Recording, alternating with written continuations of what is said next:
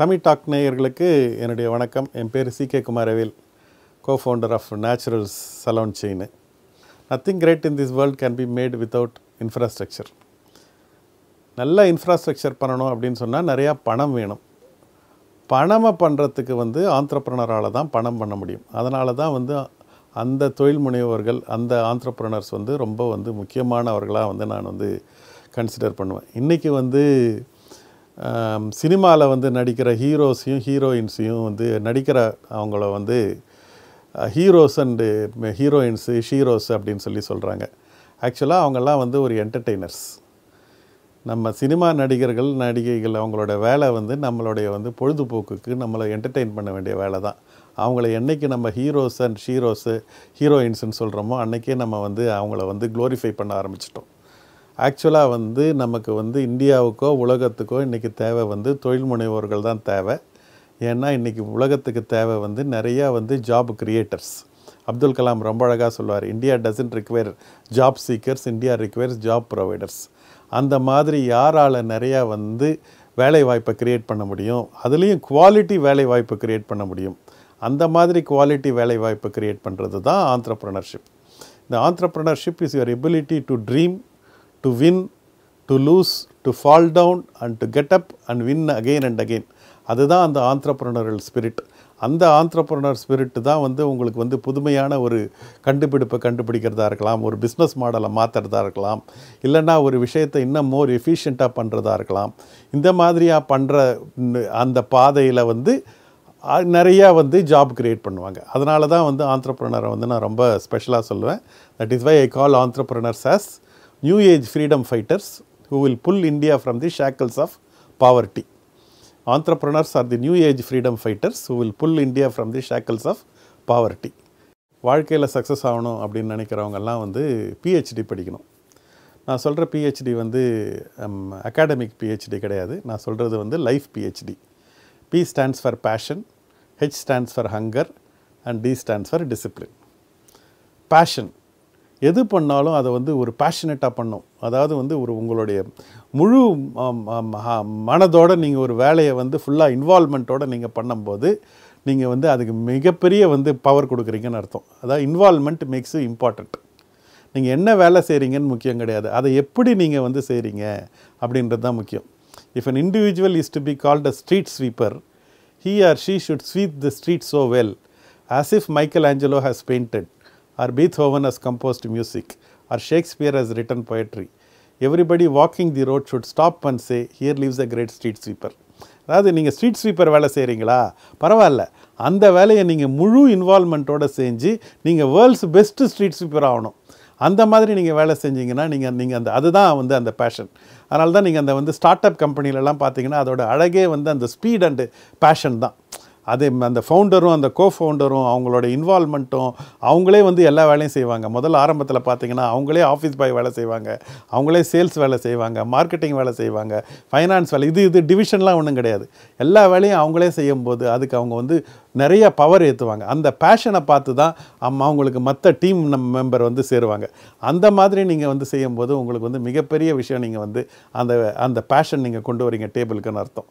அதுதான் டிஃபரன்ஷியேட்டராக இருக்கும் between the winner and the loser. இந்த பேஷன்னு சொல்லும்போது நான் என்னுடைய ஃப்ரெண்டு ஆட்டோ அண்ணாதுரையை பற்றி நான் பேசி ஆகணும். எனக்கு சென்னையில் கிட்டத்தட்ட 80,000 ஆட்டோ டிரைவர்ஸ் இருக்காங்க. எனக்கு யாரும் நண்பர்கள் கிடையாது. எனக்கு அந்த ஆட்டோ அண்ணாதுரை மட்டும் எனக்கு நண்பர். ஏன்னு கேட்டிங்கன்னா அவர் அவ்வளோ பேஷனேட் அபவுட் ஆட்டோ டிரைவிங். அவருடைய ஆட்டோவில் ஏறினீங்கன்னா அதித்தி தேவோ பவா அப்படின்னு சொல்லுவார். அப்படின்னா கெஸ்ட் இஸ் காடு அப்படின்னு அர்த்தம். நீங்கள் உள்ளே போய் உக்காந்திங்கன்னா ஒரு க்ளீனான ஆட்டோ, ஸ்பாட்லெஸ்லி க்ளீனாக இருக்கும். அதுக்கப்புறம் தமிழ் பேப்பர் இருக்கும், இங்கிலீஷ் பேப்பர் இருக்கும், தமிழ் மேகசின் இருக்கும், இங்கிலீஷ் மேகசின் இருக்கும், அதுக்கப்புறம் ஹாட் வாட்டர் இருக்கும், கோல்டு வாட்டர் இருக்கும், ஜூஸ் இருக்கும், காஃபி இருக்கும், டீ இருக்கும், அப்புறம் டெலிவிஷன் இருக்கும், அதுக்கப்புறம் மொபைல் சார்ஜர் இருக்கும், வைஃபை ஸ்டேஷன் இருக்கும். மழை பெஞ்சதுன்னா உங்களுக்கு கொடை கொடுத்து அனுப்புவார். அடுத்த முறை நீங்கள் வரும்போது ரிட்டர்ன் பண்ணிடலாம். ஒரு மணி நேரம் ஆட்டோவில் ஆட்டோ அண்ணாதுரை ஜேர்னியில் ஆட்டோவில் நீங்கள் உட்காந்து போனீங்கன்னா நீங்கள் ஆட்டோவில் போகிற ஃபீலிங்கே இருக்காது. ஏதோ ஒரு பெரிய நீங்கள் ஒரு மர்சிடிஸ் பென்ஸில் போகிற மாதிரி உங்களுக்கு ஒரு ஃபீல் இருக்கும். அந்த மாதிரி அவரோட ஆட்டோவை அவர் ஆக்கி வச்சுருக்கிறாரு.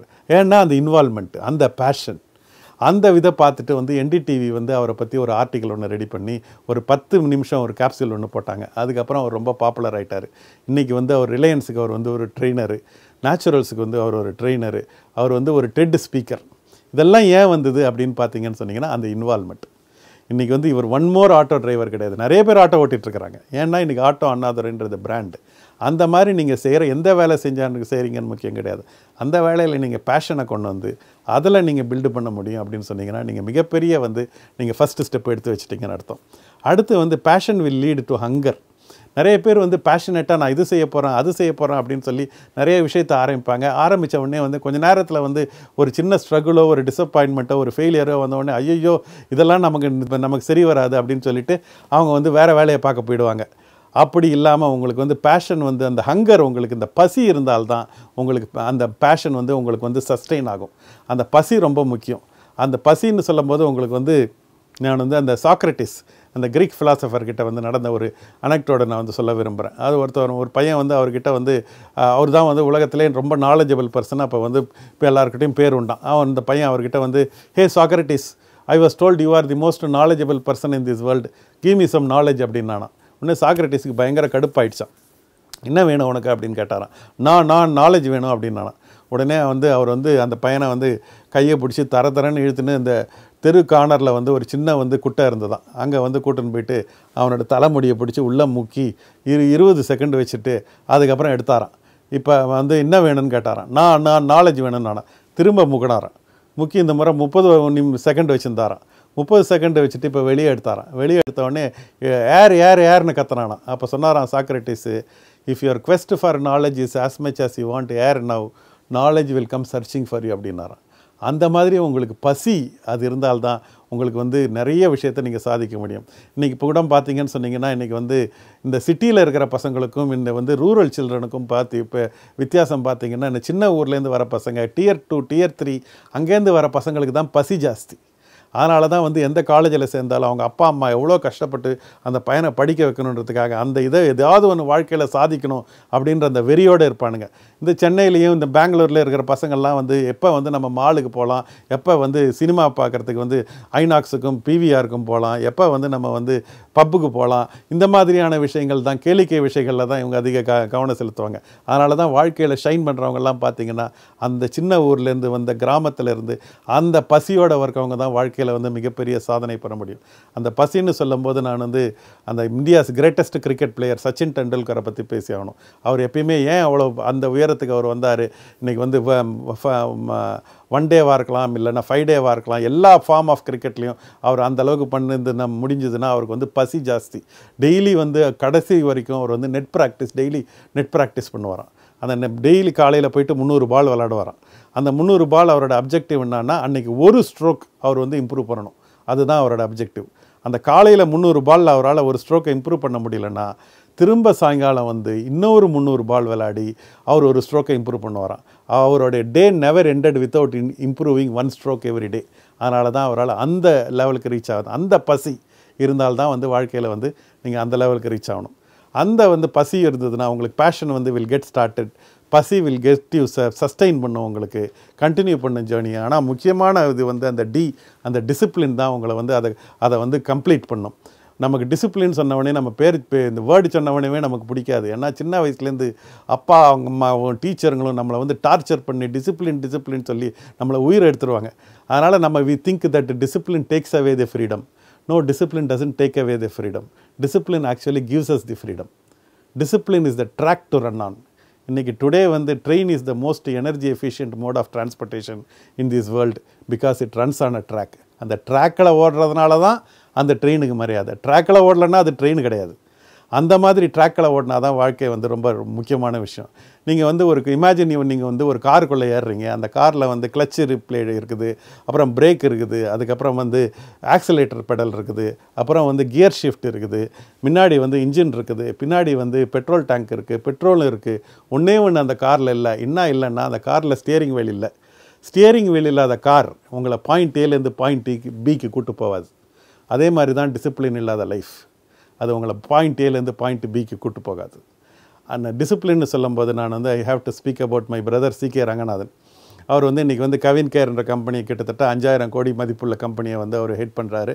One of the role model for first generation ஆண்டர்ப்ரனருக்கெல்லாம் ஒரு மிகப்பெரிய ரோல் மாடல் அப்படின்ற லெவலுக்கு அவர் ரீச் ஆகிருக்கிறாருன்னா அது வந்து அவருடைய உழைப்பு அந்த இதெல்லாம் காரணம், டிசிப்ளின் தான் காரணம்.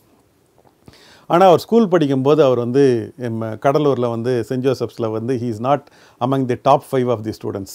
Actually he is among the bottom 5 of the student. அதுக்கப்புறம் அண்ணாமலை யூனிவர்சிட்டியில் காலேஜில் படித்தார். அங்கேயும் அவர் டாப் 5 கிடையாது, அங்கேயும் பாட்டம் 5 தான். அவர் ஸ்கூல்லேயும் காலேஜ்லேயும் nobody new him by name R about his face, இது யாருக்குமே தெரியாது. ஆனால் அதுக்கப்புறம் அவருடைய வாழ்க்கையை வந்து டிசிப்ளின்ற அந்த பிளாட்ஃபார்ம் மேலே கட்டமைச்சார். Personal discipline, professional discipline, time discipline and financial discipline. இதுக்கு மேலே மற்ற டிசிப்ளின் மற்ற ஸ்கில்லை அவர் வந்து கட்டமைச்சார். அவர் உங்களை வந்து 10 மணிக்கு மீட் பண்ணுறேன் அப்படின்னு சொன்னார்னா 9:55க்கு ரெடியாக இருப்பார். Is word is a commitment. அந்த டிசிப்ளின் இருந்ததுனால தான் இன்றைக்கி அவரால் வந்து அந்த அதுக்கு மேலே வந்து சேல்ஸ் ஸ்கில்லாக இருக்கலாம், மார்க்கெட்டிங் ஸ்கில்லாக இருக்கலாம், டீம் பில்டிங் ஸ்கில்லாக இருக்கலாம், வேறு நெட்வொர்க்கிங் ஸ்கில்லாக இருக்கலாம், மற்ற ஸ்கில்லெல்லாம் போட்டுட்டு இன்றைக்கி வந்து ஃபஸ்ட் ஜென்ரேஷன் ஆண்டர்ப்ரனருக்கு தமிழ்நாடு மட்டுமல்ல இந்தியா ஃபுல்லாக ஒரு ரோல் மாடலாக திகழ்கிறாருன்னா அந்த டிசிப்ளின் அவர் போட்டு அது மேலே கட்டமைச்சனால தான் இந்த அளவுக்கு அவரால் மேலே வந்து முடிஞ்சது. அதனால் வாழ்க்கையில் சாதிக்க நினைக்கிறவங்க எல்லாரும் வந்து அந்த PhD படிக்கணும். P stands for passion, H stands for hunger and D stands for discipline. வாழ்க்கையில் மிகப்பெரிய இடத்துல நீங்கள் சேருவீங்க அப்படின்றது எனக்கு நிச்சயமாக எனக்கு நம்பிக்கை உண்டு. வாழ்த்துக்கள், வணக்கம். உங்களை எல்லாம் மீண்டும் சந்திக்கிறது.